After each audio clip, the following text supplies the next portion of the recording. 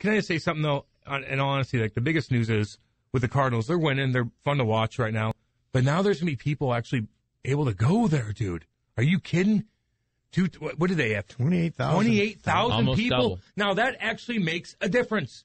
That makes a difference when you're at the plate, when you're batting, when you're doing whatever. Like, you could feel that crowd there. And, of course, the Blues only get 900 more, which is like, oh, cool, thank you. But that is a great start. Cubs Series 2. Get pumped up for that, man, because that's a big deal. That's puts a smile on my face. Way to go, DeWitts. I don't know who did that. I don't know how you did it, but good for you. Well, they were working with health officials, with the city to get that all taken care of. And we've said this a million times. We're no doctors. Obviously, there's different rules for indoor venues versus outdoor venues. Do we know what those are, though? Do we have an explanation on why? And I'm not saying there's not. I just haven't really heard one yet. I don't know the explanation. I heard it was because if you sneeze, it'll go all the way up to the ceiling and hit the ceiling and then spread down like rain. I'm just joking. I made that up. But I'm trying to think why. What's the difference? It's like 90 feet up. Like, I don't get it. I just think it's the air and the fact that COVID really lives and thrives indoors. Okay. So I don't know. I don't know the exact explanation, but clearly, it's got to be something. Because look, both these buildings we're talking about are in the city of St. Louis. They're about 4 blocks apart. So clearly, if you're allowing now Busch Stadium at 28? The capacity is 46, whatever it is. So you're getting close to you're over half capacity. Yeah, man. You've almost doubled your previous number. So the fact that the Cardinals are at above 50% capacity allowed, the Blues are right there at 25%. That right there shows you there's clearly different guidelines, indoors versus outdoors, because otherwise they would let there's got to be something. They would let the Blues have the same percentage. But what about 10,000? Because I mean Vegas and okay. You're right. And I'm not saying I know, but somebody chimes in and goes, Triple X Club Pro chimes in and goes, the sunlight kills 99.9% of the Rona. That's what I believe. I've heard that. So I would say that was pretty accurate. Can we just cut a hole in the day games or something when it's sunny and then have it kill? I'm just joking, but it's just frustrating. They need to make some money. Yeah. Okay? I'm just letting you know. Absolutely. It is what 28,000, that's almost Battlehawks numbers. Splashback chimes in. I also think 28,000. And do you think they're going to get that number? I wonder. I am curious about this, about people, even if you're allowed to go back, how many will? Oh, no, a ton. Okay, and that may be the case where they get that number right out of the gate for us, especially a Cubs series. But I do think, and I'm not trying to tell anybody what to do, because I would go to a game right now. I would absolutely go to a game. Now, my wife's 8 months pregnant. She's probably going to chill for a while. Totally. I think people understand that. Yep. I would go to a game right now. I would feel comfortable with that. I understand if some people wouldn't. I just wonder if they're going to get that boom right out of the gate. I hope they do. Well, is there are people still scared to go to games? Like, text in. I mean, are you still like, I haven't got my shot, or I did get my shot, but other people haven't, or whatever it is? Like, are there that many people out there that are that worried to go mingle with a big crowd for the first time in God knows how long, a year, 2 years, whatever it is? Or is there that many people? I'd like to hear. And when we started this, and you had the 6 foot number, the 6 foot radius, which you have to throw out a number, right? I'm sure there's some science behind that. But is that, I think sometimes we thought, at 6 feet 1 inch, we're good, but at 5 feet 10 inches, we're going to get COVID. Like, I think most people understand that they threw that number out there. That's the guideline. So you had those pods at Busch Stadium, and they had to be spread out 6 feet. Well, now it's 3 feet. And again, I'm comfortable with that, right? If you're spaced out by a seat or whatever, I'm comfortable with that. Now, to be honest, and this is a good question, are you comfortable a dude breathing on you next seat over? And you know what? Maybe people are. And it's all good. And I'm not even trying to chastise. But I think they're doing it in a way where it was 6 feet. Okay, so you got 13,000 in there. Okay, now it's 3 feet. You're going to have 28,000.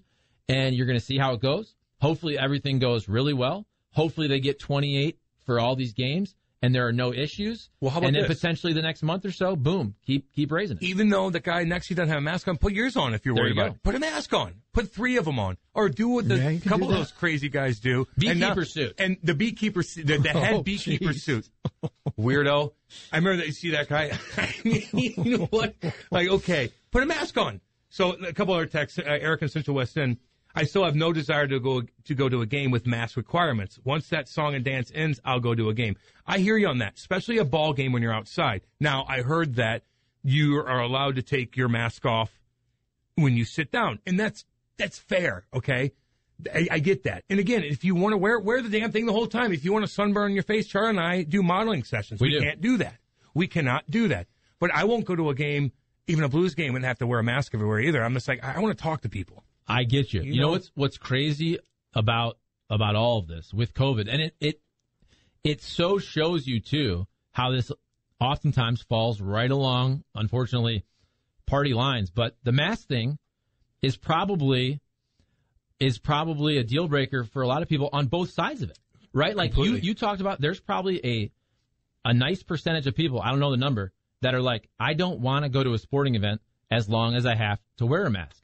And there's probably a nice chunk of people on the other side that go, I don't want to go to a sporting event if the people next to me don't have to wear a mask, right? And they're not masked up. So it's just, but it's part of COVID. Yeah, text in, because I haven't got one of those yet. So just let me know. But you know there's people like that out there. Totally. I know. And they're the loud ones. They're the loud ones. They really are. But so I just want to know if you're really worried about that, you're still worried about all that kind of stuff. Just text in and explain why. Because I get it. But I just, at this point, we're just like, okay, I'm just like, let's be normal. And the thing where I'm all about opening up. I am. I just want everybody to know that, because you don't have to go. Now, I understand if you're disappointed because you want to go and you don't feel like a venue is safe enough for you. Okay. And look, I'm not saying I agree with those people, but I understand that line of thinking. Yep. Right? But this is America, and you have the freedom of choice. So if you're allowed to go, you can go with the new regulations with 28,000 at Busch, but you can also choose not to go. Yeah, watch it on TV. So, and that's really what America's all about, is you have the choice. Well, if you're worried about it that much anyway, then you're probably not going to enjoy your time there, because you're going to look at other people, and a lot of people break the rules anyway with different things. All you're going to be is annoyed the whole damn time. So just stay home until things are no more normal for you, safer for you. But I just think people now are like, I did my thing. I already had it. I just got the shot. I want to go see people without a damn mask. I want to be able to hear what they say. I just want to enjoy my life. And I don't know, man, 28,000 people there all hanging out. I love to see that. Puts a smile on my face, Charlie Marlowe. No, me too. And that's where, again, I'm not going to get into the specifics about indoors versus outdoors and all the different regulations, state by state, and CDC guidelines. But let's just look at outdoors. Look at outdoors. When was the first football game or college football game where fans were allowed? We're talking about, 10 months ago? So for outdoor venues, we have 9 or 10 months worth of data to see how it's going. And as we spoke about yesterday, I haven't heard anything really bad from any of these football stadiums. I'm sure there were little mini outbreaks. Charlie, you would have heard it so much. That's what I'm saying. You know exactly. That's what I'm saying. They would have amplified everything. Go back to, we had fans at Mizzou football games. You had fans at Kansas City Chiefs games, at Arrowhead. Remember, there were baseball fans in Texas at the end of the playoffs there. And this is 9 or 10 months ago we started having fans outdoors. So I'm glad that they're increasing capacity at all these places in a safe way. And I hope they all get to 100% very, very fast. I just want to go downtown and see Maggie O'Brien's packed. People want to wear masks. They do. If they have to, whatever the case. I just want to see these businesses making money, being happy, being normal. And this is a big, big step to that. I wish the Blues would at least have 10,000. Who knows what's going to happen? They might only be playing 2 games at home. We'll see. I don't want to be a downer on that. Whoa. But I'm just you saying. Mean a 2-month run. One that said it to me. 2-month run. I'm just saying it'd be nice to get 12,000 people in there, maybe every other seat, and just spend money and have fun. If you look, though, let's just be real about what's probably going to happen with the Blues. It started at 300 people? Remember that first game I was at? I think it was 300. Sounds right. Yeah. Yeah. It was nurses and right. doc. Yeah. It was healthcare officials. Yeah. My wife's brother. So they go up to about 1,300. They keep bumping it. It was 4,100, and now it's 5,000. So if you bump up 900, I think that shows you that we're probably not going to get close to that this season. We're not ready. But let's sure as hell hope numbers continue to plummet all throughout the summer. I just want to know why, though, Charlie. Say, because if they did 15-4, Why are we not making that leap from 4 to like 9? So why is it just 9? It's kind of like insulting, to be honest with you. It's like it goes because the headline was like different rules now for fans coming in. I'm like, oh my God, yes. I clicked on it and it said 5,000. I go, what? He's like, yep, 900 more. I'm like, oh, geez. So it's like, well, can you just explain why it's only 900 more? Why is it only 9? Just explain it to us. Because everyone wants to go. They want to watch this team play hockey. Yeah, they do. I mean, come on. Dude, I agree with you 100%. But you got to also look at the fact that throughout all of this, whether you agree or disagree, there's been totally different rules indoors versus outdoors, right? So it doesn't matter if you agree or not. But if you're making all of these indoor venues stay with the 6-foot number, and you're allowing the outdoor venues, whether it be restaurants or a baseball stadium, to be now 3 feet. So if you're making all of these indoor venues stay at 6 feet, how are you allowing the Blues? And by the way, I wish the Blues had more people, but it's all about following these guidelines, which I'm 100% in agreement with people that, look, you can have your own opinion if you don't agree with how it's all being done, but they do have to follow the different municipal guidelines and the health guidelines based on indoors versus outdoors. Just explain in detail why. That's it. And I'll be like, oh, that makes sense. Okay, cool. Because this happens, that, and indoors, the sun's not hitting it, blah, blah, blah. Just explain that. Or maybe they did and I missed it. Somebody send it to me, please.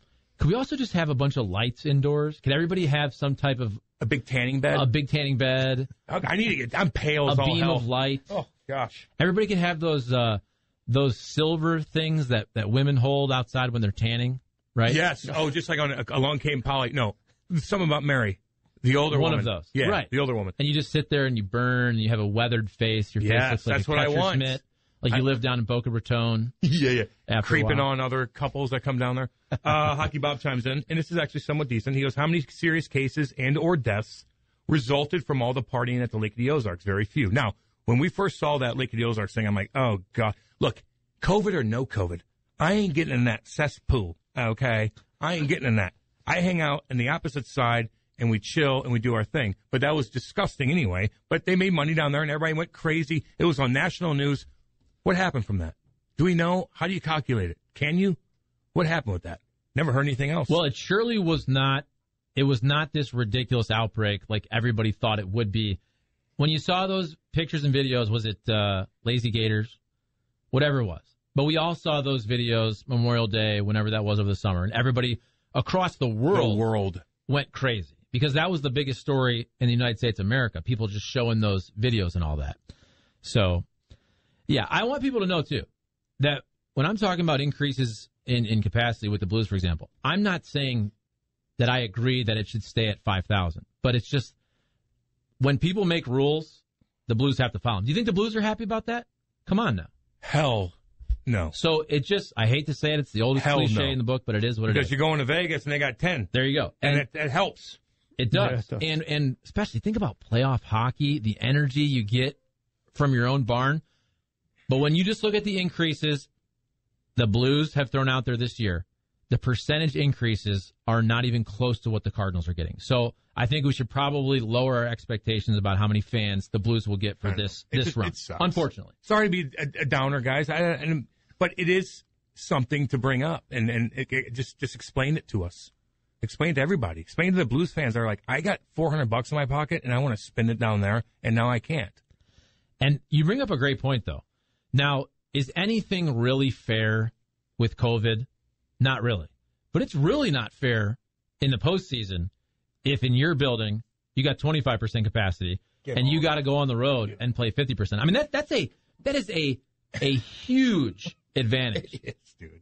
Like you, even in warm-up skating out there and actually seeing people, not these stupid cardboard cutouts, which get them out of there. Dogs. All the little people in St. Louis that are like, look, I'm on there. It doesn't matter. No one even cares. Get them out. Dunzo. Like, that's just like insulting. Like the guys in war, I get this picture like, oh no, that's fake. Are you you're a person, you're not. We're in Vegas. They just have all kinds of crazy stuff going on. It looks like it's packed in there. They got all kinds of different events. That helps. I'm telling you, man. It's entertainment, baby, and it gets you fired up. Speaking of entertainment, as we Stick with Hockey here, Charlie Marlowe Show with Cam Janssen.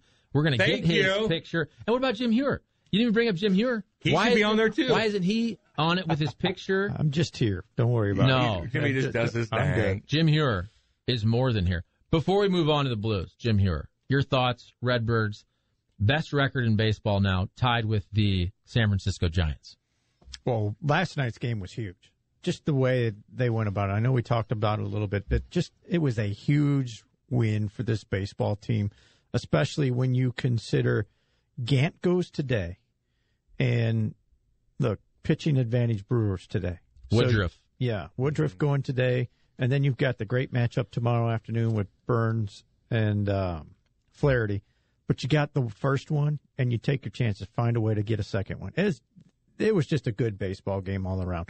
Bader, big in the 8th inning to get on base, takes the extra base on the throw, scores on the sac fly by Dylan Carlson. It was just good baseball. I mean, it was plain and simple. They went into a place somebody else was building. That was a good team. They weren't playing the Reds, the Pirates, or the Rockies, and they won a real good baseball game. And you mentioned Bader.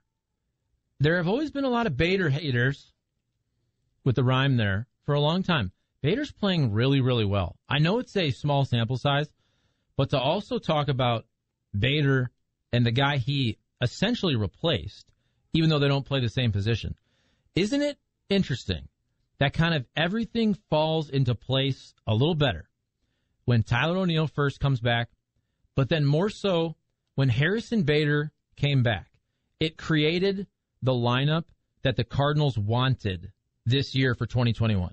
When they were in spring training and they said, what will our lineup be if everybody's healthy? This is the lineup. And guess who's not in it? Matt Carpenter, who a lot of people complain about and we talk about all the time on the radio, even though we probably shouldn't. But for a while there, because of injuries to Tyler O'Neill and to Harrison Bader, Matt Carpenter was in a way forced into the lineup. Now, Justin Williams had his shots as well, but you had two spots to fill, and there weren't a lot of guys that were just saying, oh, you got to keep me in there.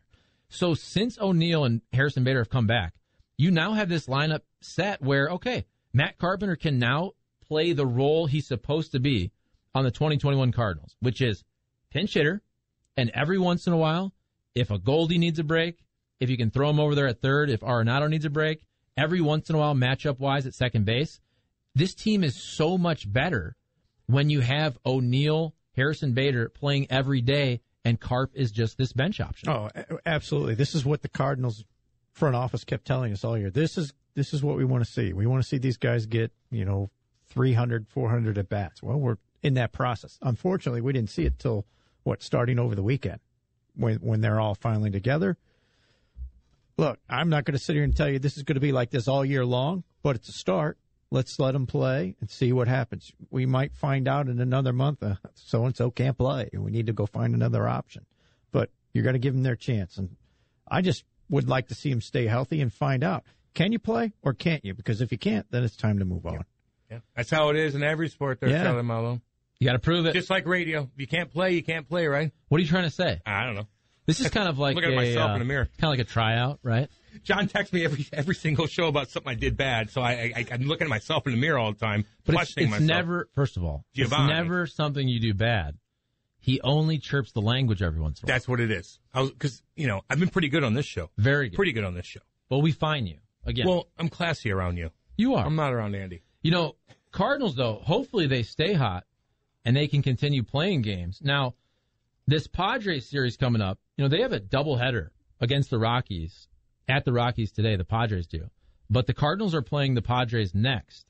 And as of right now, they have 5 guys out with COVID-related issues, either popped a positive test or contact tracing. And they're a bunch of stud position players. Tatis Jr., Will Myers, Eric Hosmer, Jurickson Profar, and also Jorge Mateo. So you wonder, if they're going to play this doubleheader today, though, I would think that the Cardinals series will get in. We'll see, though, because that's a lot of guys where you're getting close to that outbreak clause, where it is kind of unfair, right? If 5 of your guys and 4 of them are your studs aren't able to play, and just if you're the Cardinals, you should understand that because the Cardinals got the chill last year for about a month. Yes, they did. And didn't have to play games because they had a ridiculous outbreak. Now, could they have brought up the taxi squad? Sure. And they would have got smoked. destroyed, right? Yeah. How nice would that? Vancouver, same thing this year with the Canucks and all that. So it's not, this whole year, we talked about this, is not fair. It's not injuries. It's something completely it's a completely different animal. And every other organization where you're at is completely different. The rules are different. So in a sense, this whole year is not fair in every single sport.